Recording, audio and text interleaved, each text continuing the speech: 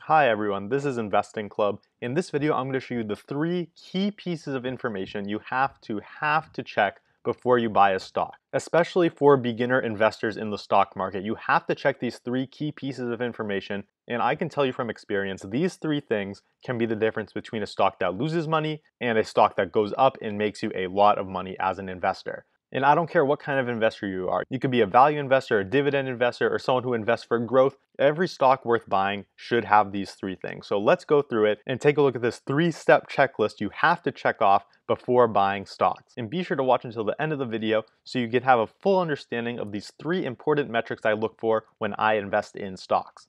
So the first metric you should be looking at for any stock you're thinking about buying are their margins. Specifically, I like to look at the profit margins, and what I'm looking for when I look at the profit margins of a company is that they are stable or they're even increasing over time. So I have the formula for the operating profit margin right here. It's simply their operating income over their revenue. So profit margins are a percent, and what that number represents is the percent of revenue that makes it down the income statement and comes out as income on the end. We can use a simple example to illustrate this. Say you have a lemonade stand and you sell a cup of lemonade for $10, but it costs you $5 to buy the water, to buy the lemons, to buy the sugar, to buy all the ingredients to make 1 cup of lemonade. So if the cost of making 1 cup of lemonade is $5 and the revenue from 1 cup is $10, then your profit margin would be $5, and in this case would be 50%. And this is one of the most important but overlooked numbers in investing, because declining profit margins mean the company isn't making as much income per sale. So beginner investors might take a look at a stock and say their revenue is going up, so this company is growing. But you have to be careful, because even if revenues are growing, if their profit margins are actually shrinking, that means their revenues can go up, but they still won't be making any more income. They still won't be making any more on the bottom line. And ultimately, as investors, that's what you care about, the amount of profit that a company can bring in. And in addition, declining profit margins signal that a company is losing its competitive advantage. So now we'll go back to our lemonade stand example. Now, if it costs you $6 to buy all the ingredients for 1 cup of lemonade, your profit margins just shrank to 40%. And if you're thinking about buying a stock and you see their profit margins trending downwards, that's a serious concern, because it means either it's costing this company more to produce the goods that they're selling, or they're not able to sell their product for as much as they could before. Both things aren't very good for the future growth of a company. So right now I'll show you an easy way to look up the history of any company's profit margins so you can see how the trend has been going over time. So what you do is go on this website, it's macrotrends.net, and then you can look up any stock. So for example, we'll do Apple. So we can look up Apple. And they have a tab here called margins, and that's what we want to look at. So we click on margins and then profit margins. And here you go, they give us a nice chart going back all the way to 2005, showing us what Apple's profit margin has been each year. And they also have gross margin and operating margin, which are other important things you could look at, but my favorite is the profit margin, which is called the net margin down here. And so as of March 2020, Apple's profit margin was around 21%. And if you look back over their history, this has been pretty consistent, right? Back in 2013, what was their profit margin? Pretty much the same thing, around 21%.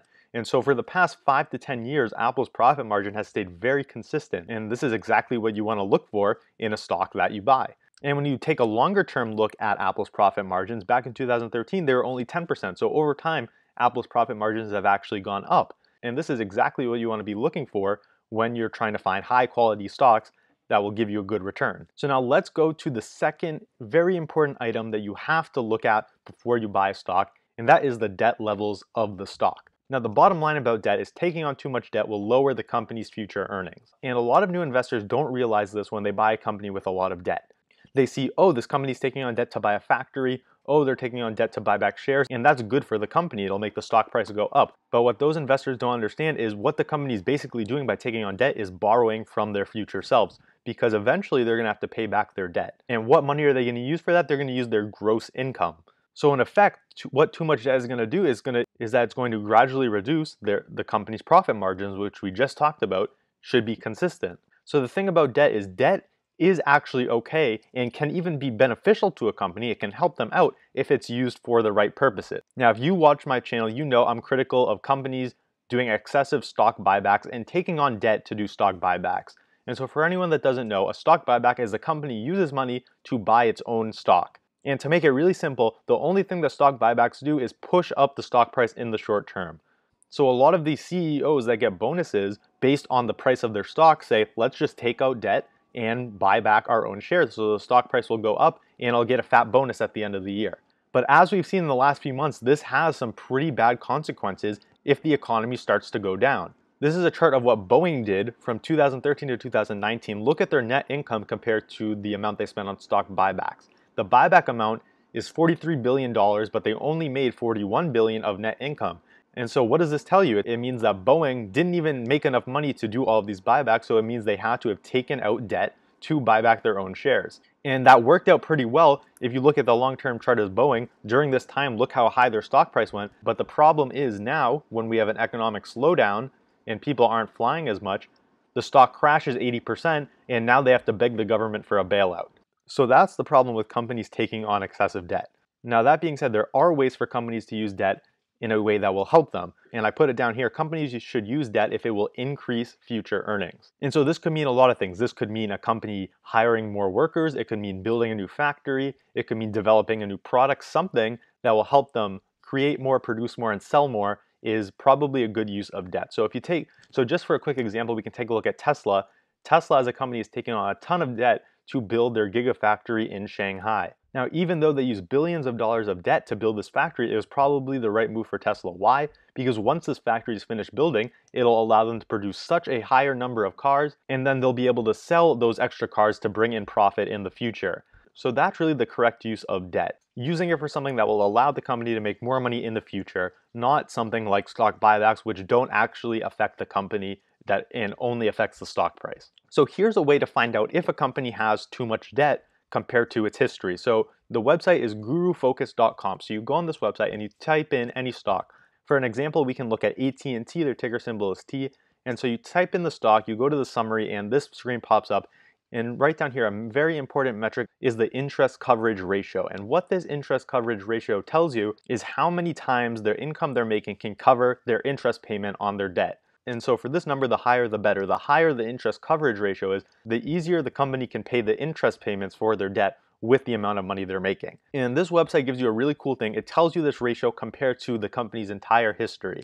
So if you look at AT&T's interest coverage ratio right now, it is a 3.57. So what that means is with the money that AT&T made this year, they could pay the interest on their debt 3.5 times. Now, whether that's attractive or not is up to you to decide, but if you look at their history, that is among the worst their interest coverage has ever been. Right, the highest it's ever been is over a 7, and that looks a lot better from an investor standpoint than the 3.29 where they are now. So what this tells you is that AT&T has really loaded on their debt in recent years, and if I was someone who owned AT&T or was looking at buying AT&T stock, this is a cause for concern and something I would look into and research more before buying the stock.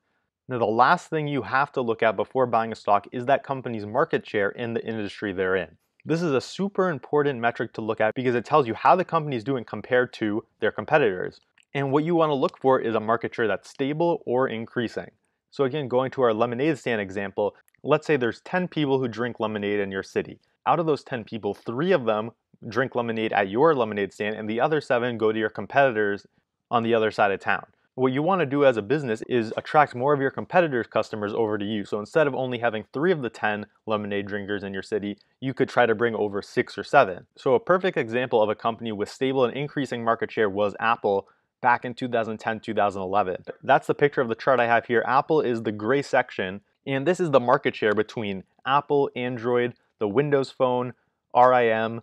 Now, what this chart shows you is that all those other phone companies, their market share was flattening or even going down, but Apple's market share kept going up. So if you looked at this chart, you would know that more smartphone owners are buying Apple phones compared to other smartphones. And this is a super important piece of information to know because it can really give you a better picture of the company's competitive advantage. Right? Competitive advantage is what makes this company better than its competitors. And so if you look at Apple from this chart, and their market share is going up, obviously they have a competitive advantage, right? Their product has something that makes people want Apple's phones compared to their competitors.